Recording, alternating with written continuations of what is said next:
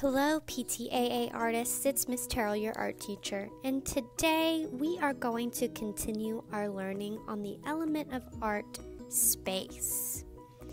So as you know, we talked about how things can be close together and have very little space in between them, and how things can be far apart and have a lot of space in between them.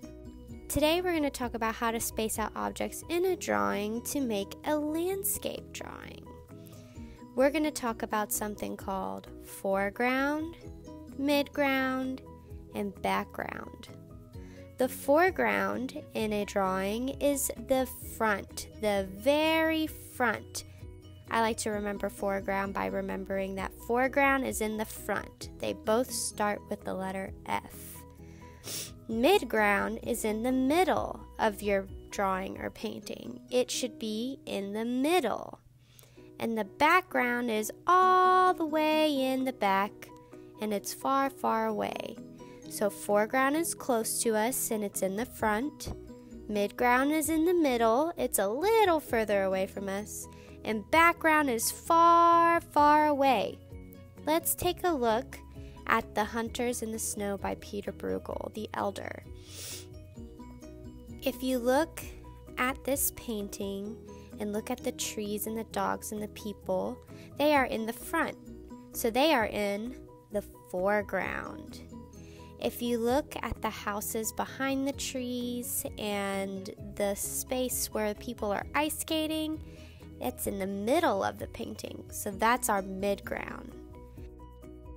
And if you look far, far away in the back of the painting, you will see mountains, and that is in the background. Now you try. Let's take a look at this landscape painting. What is my arrow pointing to? The foreground, the midground, or the background? Good job. It's the foreground. The tree that the arrow is pointing to is in front. All right. Same painting, but my arrow is in a new spot. Where is my arrow pointing to? The foreground, midground, or background? Good. It's the midground. It's the midground. It's in the middle of the painting. Okay, last one, same painting. Where is my arrow pointing to now? Is it the foreground, midground, or background? Good job. It is in the background. It is so far away from us. Now we're going to make a landscape drawing of our own and use foreground, midground, and background to space out our drawing. So for this, you're going to need a piece of paper and a pencil. I'm going to use a marker so you can see it a little bit better.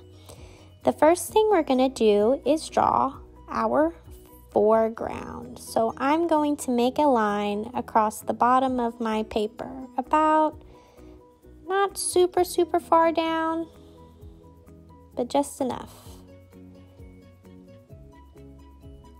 Then I'm going to draw a pathway. This is my foreground, so it is in front of us.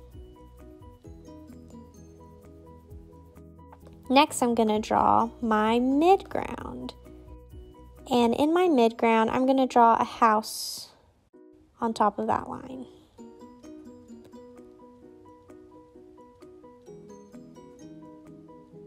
So the house is a little bit farther away. That's why it's in our midground. Then I'm going to draw a few trees. The next part of my midground, I'm going to make a hill. Going to make a hill right behind my house. And then for my background, I'm going to draw some mountains.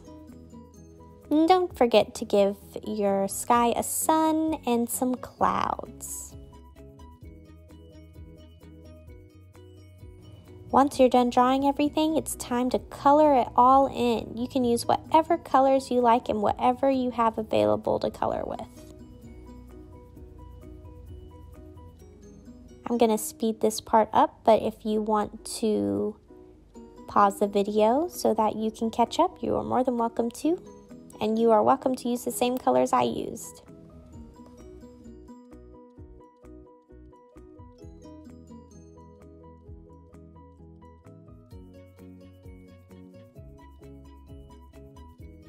And this should be your final product. This is what it should look like.